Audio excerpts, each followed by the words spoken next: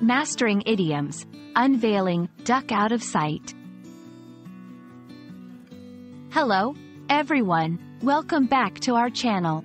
Today, we're diving into the fascinating world of English idioms, specifically the phrase, duck out of sight.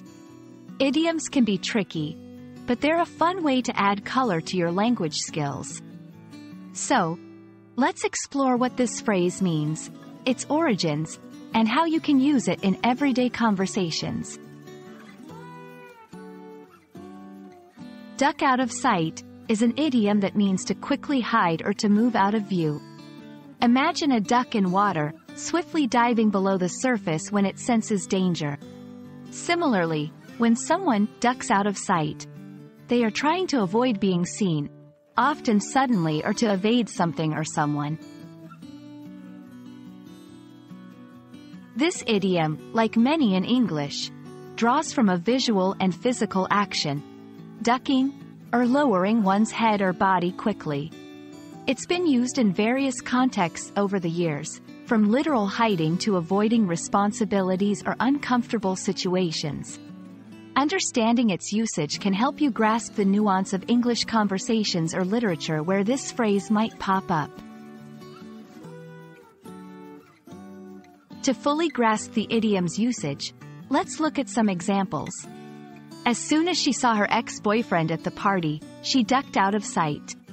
The celebrity ducked out of sight when the paparazzi arrived. He tried to duck out of sight when his teacher mentioned homework, hoping to avoid extra assignments.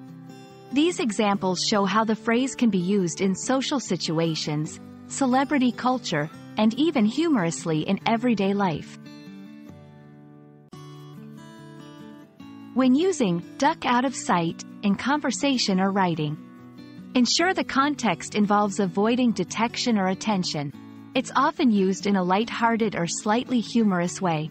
Be mindful of the tone of your conversation. This idiom is informal.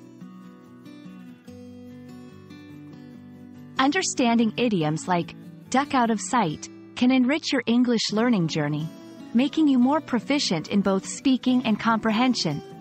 We hope this video has shed light on this colorful expression and encouraged you to incorporate it into your own conversations. Remember, language learning is a journey, and every idiom you master is a step forward. Happy learning, and see you in our next video.